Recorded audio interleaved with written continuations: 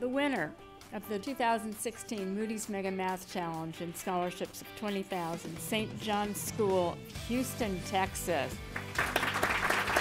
Students from St. John's School in Houston, Texas were this year's Moody's Mega Math Challenge champions, taking home the top prize of $20,000 in scholarship money. In this year's challenge, teams used math modeling to explore how the sharing economy is impacting the use of automobiles. So this year's challenge problem was about car sharing, which I had never heard of before. As we looked more into it, we realized that ride sharing is going to be an enormous thing in the very near future. It was supposed to talk about car sharing services and which ones might be best and optimal for a company to develop in certain different situations.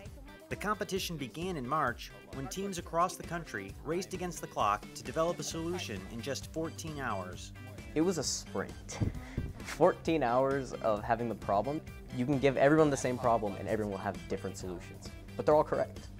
A lot of times you just take a test or something in a lot of other competitions and you're done and you don't really have anything to show for it.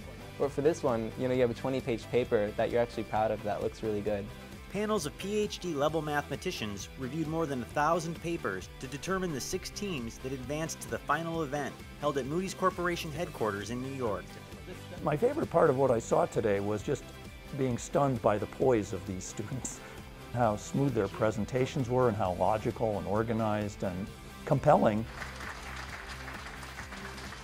Anybody with creativity and ideas can try the challenge. You can approach these really difficult problems that don't seem to have an easy answer, like how popular is car sharing? I think math modeling is incredibly interesting. I think it's definitely opened my eyes to a whole new realm of professional ambitions. I'm going to remember working to make a presentation that cohesively explained in 15 minutes what we spent 14 hours working on.